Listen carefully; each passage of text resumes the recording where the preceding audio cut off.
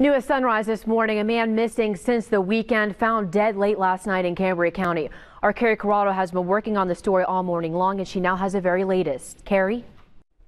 Good morning, Lindsay. Police say multiple departments, family and friends have been actively searching for the man, but the search came to a tragic end and his body was found late last night. 42-year-old Jammie Hauser from Altoona was missing since Saturday, but his body and motorcycle were found along Route 53 in Dean Township, Cambria County late last night. And you can see crews towing the motorcycle out from the wooded area along Route 53. This is video of the scene when our crews got there. Ashville emergency crews and the coroner were called to the fatal crash.